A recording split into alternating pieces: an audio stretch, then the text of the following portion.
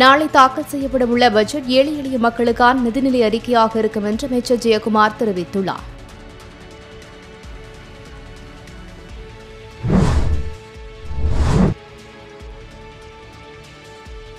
விளைபொருட்களுக்கு நியாயமான விலை கூறி பிரதமர் மோடிக்கு எதிராக விவசாயிகளை திரட்டி போராட்டம் நடத்தப்படும் என்று தமிழக காங்கிரஸ் தலைவர் KS அழகிரி தெரிவித்துள்ளார்.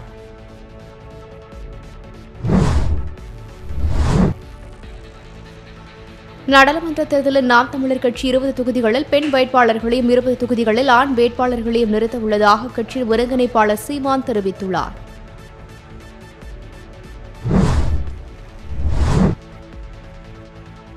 நாளை நடைபெறும் காங்கிரஸ் எம்எல்ஏக்கள் கூட்டத்தில் தவறாமல் பங்கேற்க வேண்டும் என்றும் காங்கிரஸ் எம்எல்ஏக்களை பாஜக விலை பேசுவதாக தகவல் வெளியான நிலையில் சித்தராமையா இந்த உத்தரவை வெளியிட்டுள்ளார்.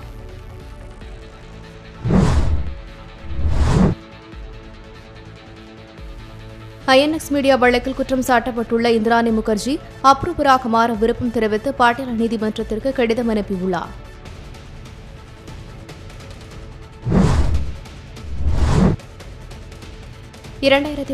ஆண்டிற்கு பிறகு தமிழகத்தில் எத்தனை டாஸ்மாக் கடைகள் மூடப்பட்டன, தற்போது எத்தனை டாஸ்மாக் கடைகள் பார்கள் உள்ளன என அறிக்கை அளிக்க தமிழக அரசிற்கு உயர்நீதிமன்ற கிளை உத்தரவிட்டுள்ளது.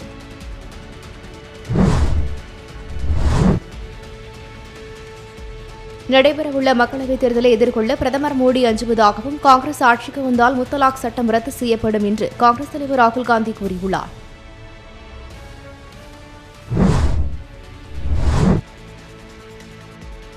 அனைத்து கல்லூரிகளிலும் SC/ST கல்வி உதவித்தொகை வழங்காதால் நிறுத்தி வைக்கப்பட்டுள்ள தேர்வு முடிவுகளை ஒரு வாரத்தில் வெளியிடலாம் என்று உயர்நீதிமன்ற மதுரை கிளை உத்தரவிட்டுள்ளது.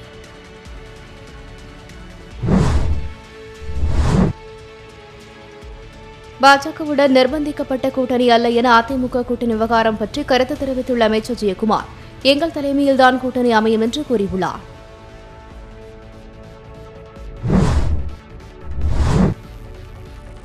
பாஜக பாமக இடம்பெறும் கூட்டணியில் கொள்ளை ரீதியாக இடம்பெறாது என்றும் இம்மாத இறுதிக்குள் தொகுதி பங்கீடு குறித்த பேச்சுவார்த்தைக்கு திமுக அழைக்கும் என நம்புகிறோம் என்று விடுதலை சிறுத்தை கட்சித் தலைவர் திருமாவளவன் கூறியுள்ளார்.